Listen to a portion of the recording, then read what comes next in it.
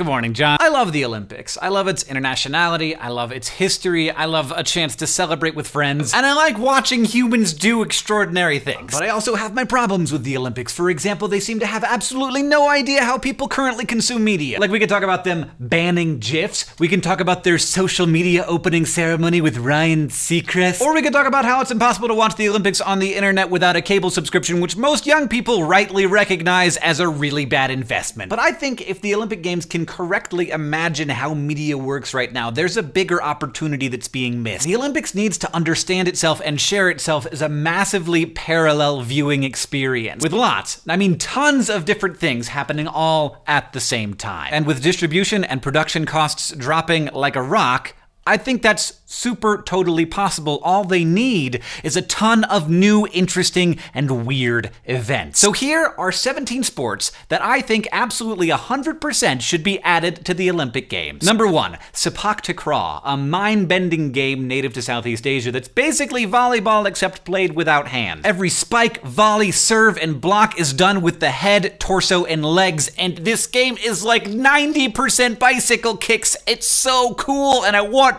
it to be celebrated. Number 2, tug of war. Now, I know this might seem a little bit silly, but in fact, it used to be an Olympic sport a mere 100 years ago. It's a fun team sport with simple as dirt rules that I frankly would love watching every 4 years. Number 3, wushu. You can think of this as like gymnastics, but also fighting. Wushu is complex and beautiful and difficult to understand fully, but very easy to enjoy with both combat versions and an exhibition version. Number 4, cricket. I don't know anything about cricket except that it's the second most popular game in the entire world and it's not in the Olympics, and that's dumb. Number 5, super dope secret handshakes. Number 6, I don't really think that BattleBots is exactly the thing that I want to see, but the ability to build and operate robots that destroy other robots, it's something that I would like to see people able to get a gold medal in.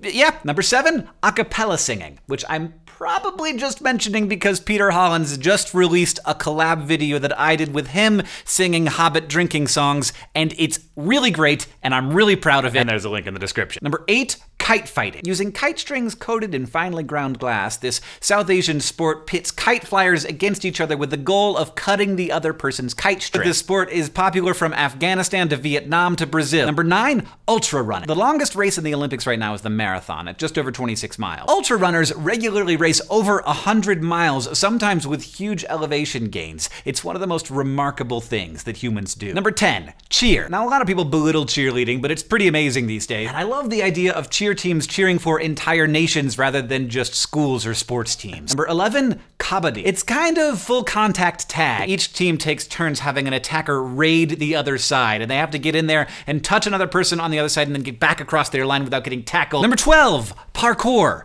Obviously. Number 13, darts, because it's actually really amazing and it takes no new infrastructure. Number 14, headis. It's like table tennis, but with soccer balls in your head. It's so great. Number 15, League of Legends, because if the Olympics doesn't get into esports right now, they're gonna lose an entire generation. And finally, number 16, mounted archery, because if you've got this and you've got this, then you might as well have this. Yeah! There are some things about the Olympics that are necessarily old-fashioned, the pageantry and the patriotism. And I don't think it should leave those things behind, but I do think that this wonderful and ancient tradition could do a lot to be more inclusive of the marvelous cultural diversity of our species. And thanks to modern technology, I think it can be. Also, they should let us post GIFs on Tumblr and Twitter, because come on! John, I'll see you on Tuesday. That's what Bilbo Baggins hates!